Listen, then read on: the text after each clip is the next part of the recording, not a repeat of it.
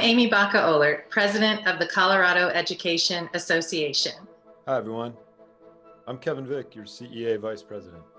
Hi, I'm Amber Wilson, Secretary Treasurer of the Colorado Education Association. Hi, I'm Kathy Rendon, Executive Director of the Colorado Education Association. As we enter into the holiday season, I want to express my gratitude for each and every one of you, the over 39,000 educators of the Colorado Education Association who do the critical job of educating Colorado students every day. This year has been a challenging year, and as always, educators are showing their commitment and dedication to students. But it is not enough to say thank you. What we need is for people to show their gratitude and their thanks to educators by funding our public schools, by providing the resources and supports that we need to educate students each and every day. My hope for you as we move into this holiday season is that you find some time to rest during the winter break, because that is so very needed, but that you also find that time to get re-energized, to stand up for students and public education. We have been fighting a long fight for the schools that our students deserve, and we will continue to carry on in that fight and stand shoulder to shoulder until every child and every educator in Colorado has the schools that they deserve. Thank you for all that you do.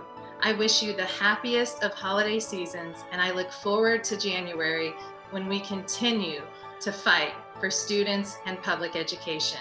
Take care and be well. Happy holidays, everyone.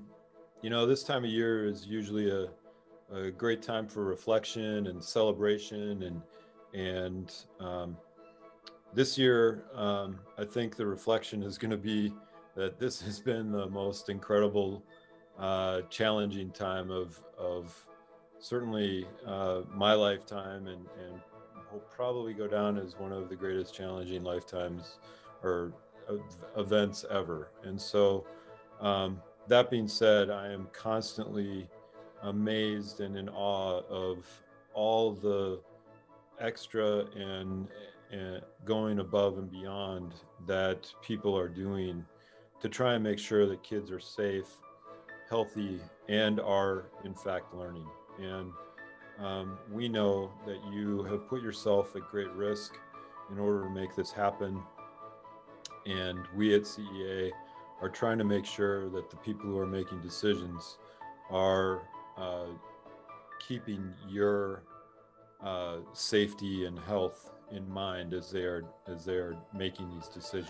And so we wish you the best of holiday times, and we want to make sure that you're safe and healthy and getting a much needed rest as we head into the holiday season.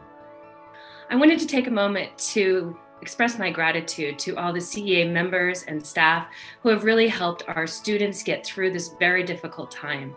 Without our work together, our students would be in a much worse place. We have been there for them, we've been there for each other, and I'm grateful to each and every one of you. I want to also take a moment to remind us that right now the winter holidays are a time of hope and light. We light up the night with our Christmas lights, with our Hanukkah candles, with our Kwanzaa candles. All of these are to remind us that there is a light coming, that even though it is dark now, there is hope for the future and light will return. So that's my wish for all of you, is hope and light in the coming year. Thank you so much. I'm so grateful for our educators who continue to show up day after day to support our students in the most difficult conditions imaginable.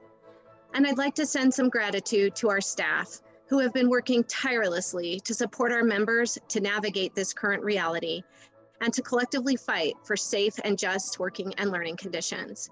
My wish for the new year is for peace, unity, and some relief from the challenges that we are all currently experiencing. I hope you all will take some much needed time to rest and rejuvenate.